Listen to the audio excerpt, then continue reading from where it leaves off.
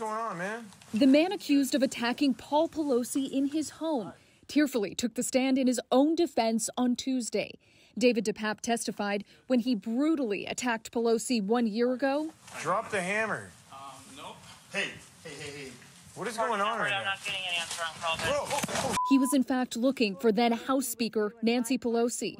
A remorseful DePape apologized for hurting Pelosi and said he feared for the then 82-year-old's life after hitting him in the head with a hammer, saying, quote, "I actually thought he was dead until I saw the charges against me and saw it was attempted murder." DePape's testimony revealed a man consumed by conspiracy theories. He started sobbing while claiming the media spread lies about former President Donald Trump and talked about believing one of his targets was promoting pedophilia. DePape also repeated to the jury what he told investigators about his true intentions behind his visit to then-Speaker Nancy Pelosi's house. I was going to basically hold her hostage, and I was going to talk to her and basically film her what I do. If she told the truth, I'd let her go scot-free.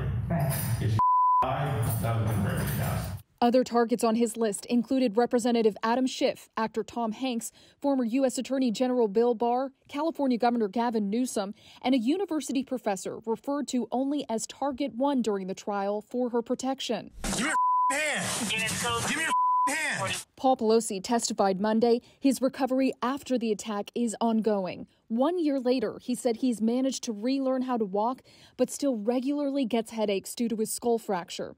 DePape's defense team says he did attack Pelosi, a crime caught on police body cameras, but says prosecutors are wrong about DePape's motive, which they say is unrelated to Pelosi's official duties. This trial is on federal charges of assault on the immediate family member of a federal official and attempted kidnapping of a federal official. DePape faces decades in prison if convicted. The state case against him on charges of attempted murder, burglary, and assault is expected to start later this month. Veronica Miracle, CNN, San Francisco.